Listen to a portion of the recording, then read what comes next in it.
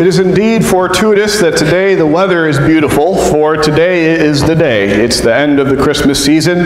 Today is the day to take down all the Christmas decorations, and if your tree hasn't already turned into an amazing fire hazard, it's time to take that down too. We had to take ours down a few days ago because every time you looked at it, you could tinkle, tinkle, tinkle, tinkle of all the needles going down. But yeah, the 12 days of Christmas, if you count from the 25th, first day of Christmas, the last day of Christmas was yesterday, and today is Epiphany. And so we're here on the brink where we're wrapping up the Christmas season and we're heading into what comes next. And so in this brink, this cusp in between these two times, I want to take one last look back and remember how John looks at Christmas, and then look to where we are today, Epiphany, and looking forward. What happens with John is different than most of the time when we read about Christmas. We're looking at Matthew and Luke because they're giving us close-up stories, mangers and shepherds and angels. They're giving us kind of a tight focus approach to telling the story. John does it differently. He pulls way back, and he's the one who tells us, in the beginning was the Word, and the Word was with God, and the Word was God. All things came into being through Him, and without Him not one thing came into being. Like, this is a kind of a big cosmic view of all creation, that all of reality was created through the action of God and Jesus Christ. And so John is trying to use these words to explain something mystic and something beyond comprehension. And what John tells us, and what we just heard a minute ago at the middle of the first chapter of John, is that the Word becomes flesh and lives amongst us. John 1:16, from His fullness we have all received grace upon grace. The law was given through Moses, grace and truth came through Jesus Christ. No one has ever seen God. It is God, the only Son, who is close to the Father's heart, who has made Him known. And this gets at the logic of what happens. In Christmas, what we are celebrating, and this is sort of John's point of view, this huge cosmic point of view, is that we don't know God until God takes a huge step towards us. Right? We don't know who God is until Jesus comes to us, for it is only the Son who knows the Father's heart, who has made Him known. And so as we come to the Christmas season, like if you want to summarize Christmas in one broad stroke, one way to do it is to say Christmas is when God came towards us, one big step towards us. And we're looking at Epiphany right now. Epiphany is the story of some number of wise men. There were 3 gifts, so we assume there are 3 wise men. There could have been 7, we don't know. But some number of wise men, they're taking their own step towards God. They're taking this journey towards God. And so God acts first, taking a huge step towards us, and these wise men are responding and taking a journey of their own. And this is when things start to get really interesting, because then the wise men show up, and Herod gets angry and scared, and the world starts to intrude, so to speak. As I ponder these passages, it is interesting to think about the space that is in between. Like, as God takes a step towards us, that's great. Right? As the Magi are leaving what's comfortable, and they're heading towards God, there's a whole group of people who are in neither category, right? They're in the gulf in between. There's a gulf of people who have not experienced God's reaching for them. They've not been caught up with a desire to go find God. There are people who are living their lives apart from the church being the vehicle God has chosen to be the vehicle for the doing of God's will. And so, as Christmas comes to a close, I wonder about these folks who are sort of in the middle, who are the people who need an epiphany. Right? There are people who need to realize that they are loved by God. And there are the people who most need the epiphany of how much God loves them are by definition not you. Have you ever heard the term preaching to the choir?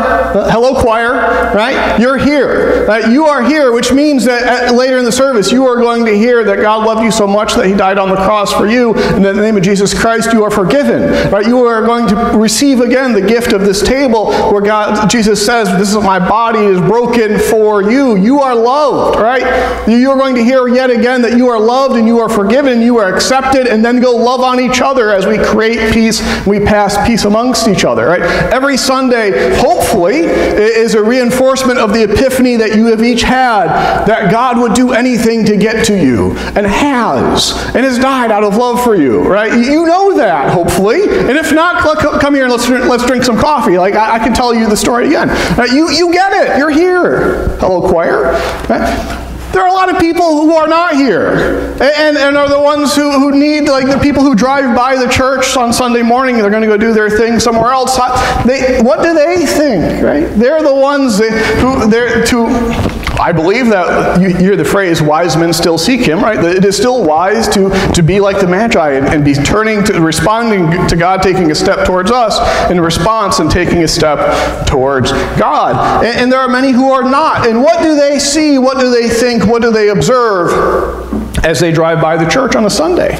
And I think that what we're grappling with is there's a challenge here, because there's a break in age. There is a generation in which the church, to invite people of about 40 and older to church, there's a positive association with church there. And so the argument is not you should come to church, it is that this church is well run, right? People are already open to the idea of church, an older generation. And so the argument is not you should come to church at all, it's that this church is in good shape, it's a great place to be. Oh, that's interesting, let me show up and be part of that. For people under 40, it's a little bit different. And I realize this as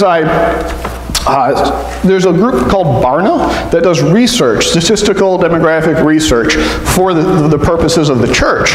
And they did a survey, it's been 6 years ago now, they did this survey of people 16 to 29, so now these folks would be mid-20s to mid-30s.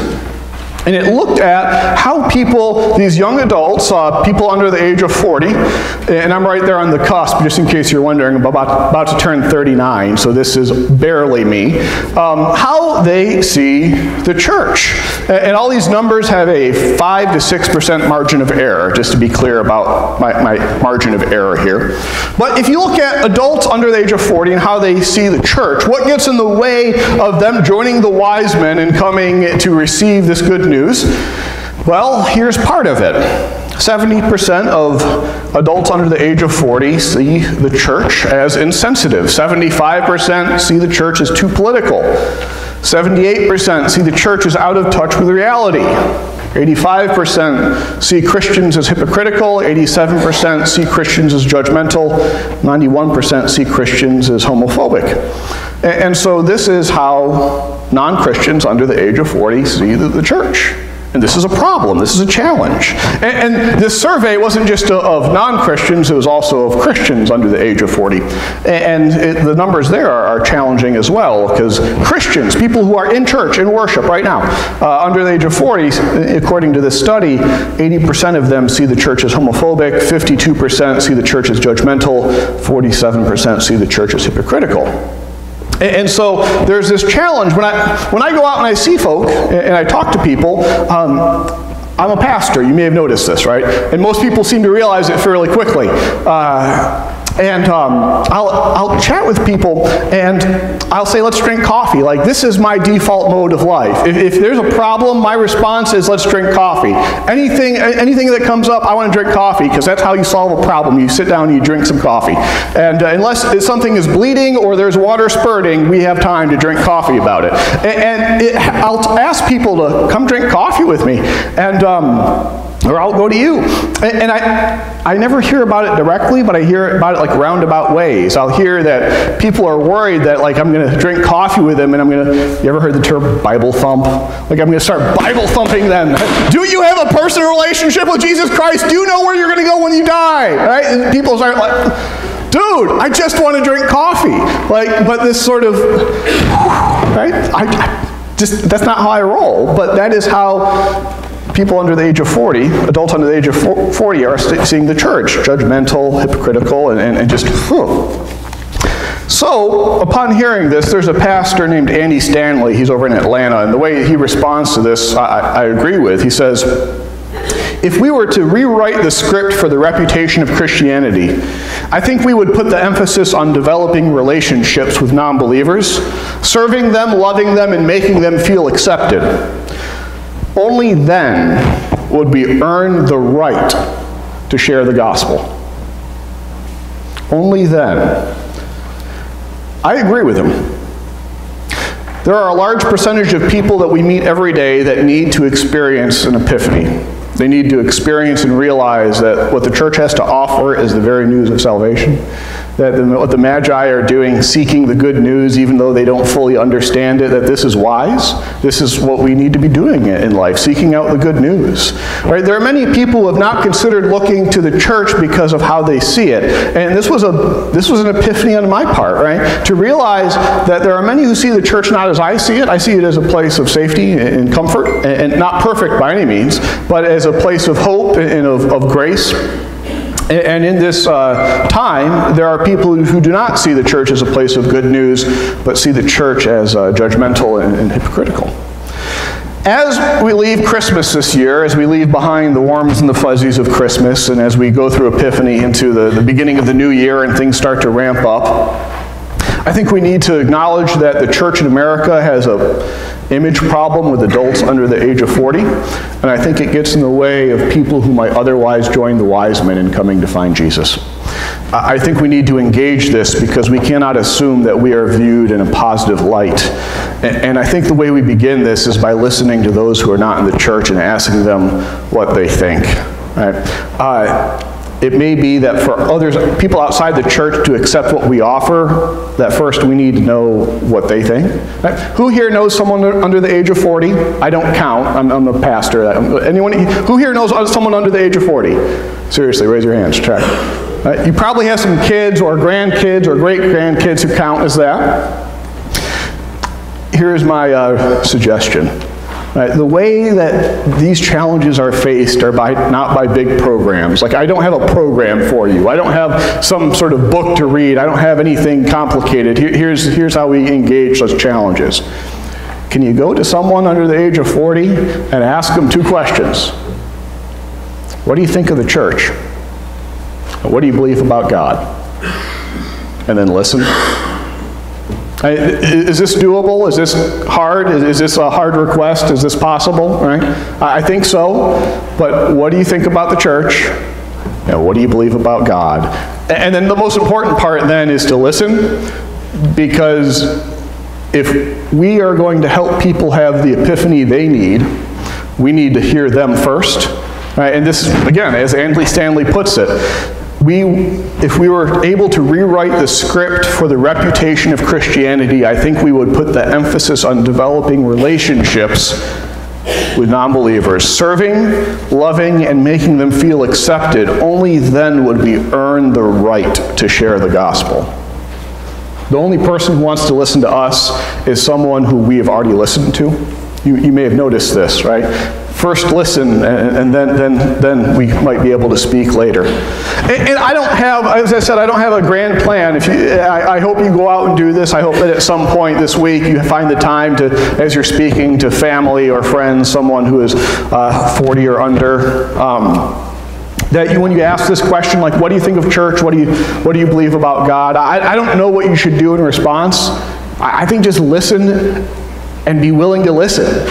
And trust that the Holy Spirit is going to move, and that if 3 magi or some number of magi were able to read a text, read a scripture in a language that wasn't their own, to seek a king that's not in their kingdom, and seek a God that was not their God, if they were able to get through all those burdens and then travel for 2 years to get there, right, I think that same Spirit is capable of grappling with the challenges that any person that we talk to. I think the Spirit is able to work through any challenges anyone else faces as well. As Christmas ends, and as we look towards Epiphany, as we look towards what happens next this new year as we get started, as we look out to those who seek Jesus, it is my prayer and my hope that we might be able to guide more people to Jesus this year. And it is my conviction that it begins not by telling people what we believe, but by listening to what they think. Amen.